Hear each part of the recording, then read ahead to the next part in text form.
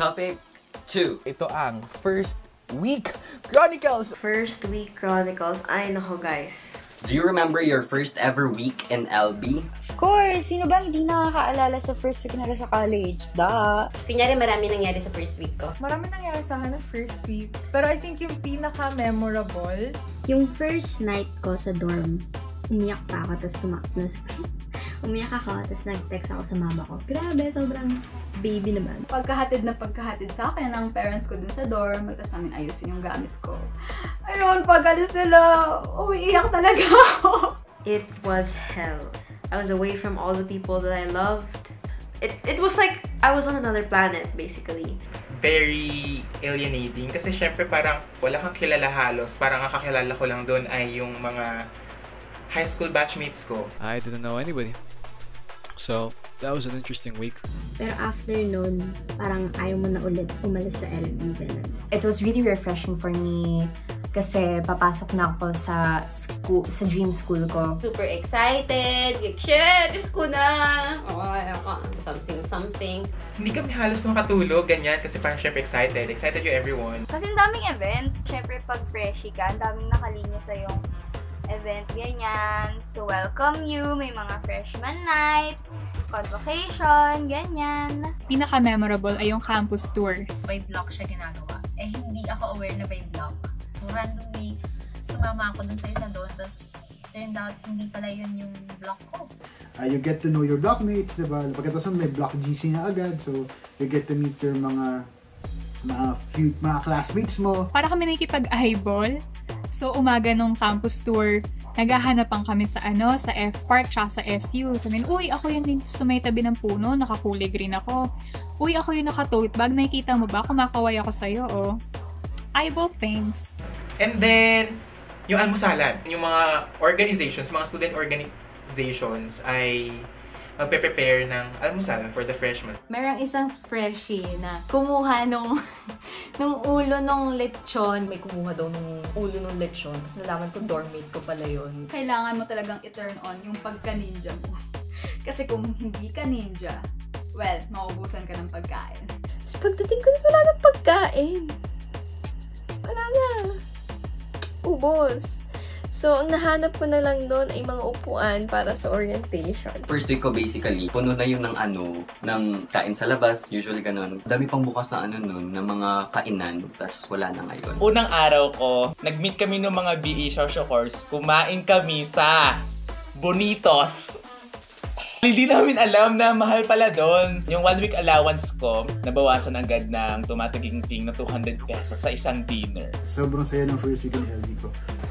Wala pa akong first week in LB. I came from the online batch, the first online batch of freshies, so it wasn't really what you'd expect as a first week. Puro online webinar, online convocation, Google Forms na walang kamatayan. Buong week, nakatutok lang ako sa laptop. O, diba? Ang memorable talaga. Hindi ito yung first week of college life na na-imagine ko. Sino nga ba naman mag-aakala na hanggang ngayon ay online class pa rin? Naiinis ako na wala akong interesting na kwento dahil online nga lang siya. So, gumising ako ng umaga, maaga, nag-ayos, nagpaganda para magklase. Ang una kong klase sa LB, sa bahay, sa Zoom. Diba? Pangit first week in UPLB online? No.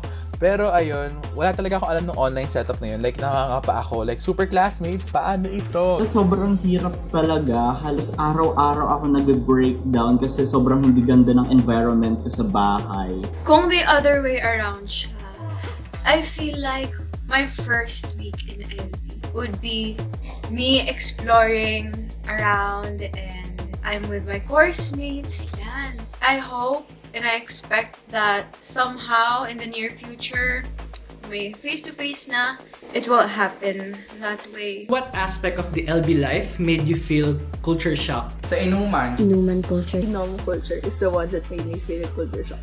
Kahit pasukan, like may exam sila tomorrow, may inom pa rin sila, tapos first week, may party, may seven starter. Like nakakabigla, but at the same time, ang cool. Yung inuman doon is tubig na lang siya sa iba. Isa pala sa na-culture shock ako is yung sa language. I have to learn more Filipino words. Ang daming mahusay mag-English. Yung mga classmates ko. Pag nagre-recite sila, magugulat ka na lang, feeling mo ang bobo-bobo mo, ganyan. I'm not very fluent pag nag-Filipino around people. Yung iba kasi natatakot ata kapag dire-diretso yung English mo. Especially kasi pag strangers, hindi ko kaya makipag-usap ng Tagalog. Nauutal-utal talaga ako. Minsan yung mga words na ginagamit nila habang nag-uusap, hindi ko naiintindihan. Inaral namin na Tagalog back in Cebu. Akala ko yun yung Tagalog na ginagamit sa buong Luzon. Tapos pagdating ko dito, yung pagsasalita ng mga South, like umuulan, exact of naulan. Tapos pagdating dito, naulan. Nakain. Isipin mo, sinabihan ako, nakain ka na. I want to be completely honest. And kasi coming from a conservative background, before, I was a conservative person.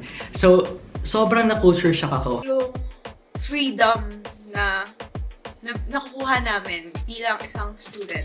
Everyone is open to one another. Medyo controlled yung environment ko. Nung college, I was given some liberty from my parents by, you know, living alone. Elbi being more free. Diba sa high school, sobrang higpit ng mga school sa pananamit mo. Hindi 3 inches above the knee. Dapat hindi sando. Kulay ng buhok mo, natural. You can wear anything.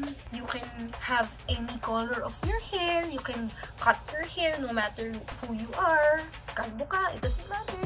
It's a very fun time to experiment with your clothes and your identity and your expression. It's the perfect time and the perfect venue, UP. I studied for 11 years sa all-girls Catholic private school. So, mas malaki yung community, mas diverse. As in, sobrang diverse nung LB community na you literally meet people from all walks of life. Pero once na nakapag-adjust ako, it felt like home. Like, truly, it felt like home.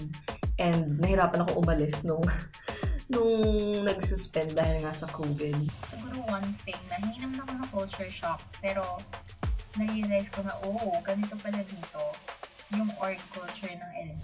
Yung organizations din. Definitely org culture, but we'll get to that in the next video. Hey there!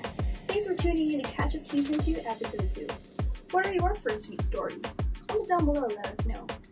Catch Up Season 2 is brought to you by the UPLB Com Arts Society in partnership with Circle K Club of UPLB, the Philosophical Society of UPLB, the UPLB Jocks, Umalohokan Incorporated, GURO, UP Silakbo, UP Veterinary Medical Student Society, and the UPLB Street Jazz Dance Company. Follow us on all of our social media accounts at UPLB Com Arts Society if you'd like to see more. That's it for this video, and we'll catch up with you later.